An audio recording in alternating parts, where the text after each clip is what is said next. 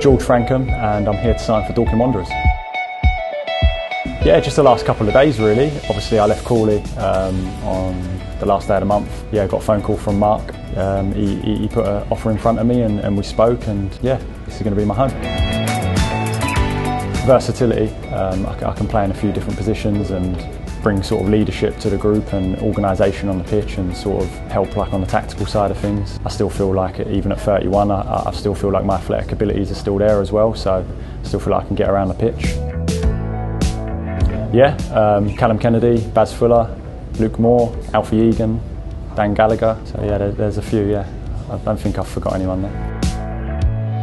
Yeah, of course. It's a fresh challenge for me, something that I'm really excited about. I'd had 4.5 really great years at Crawley.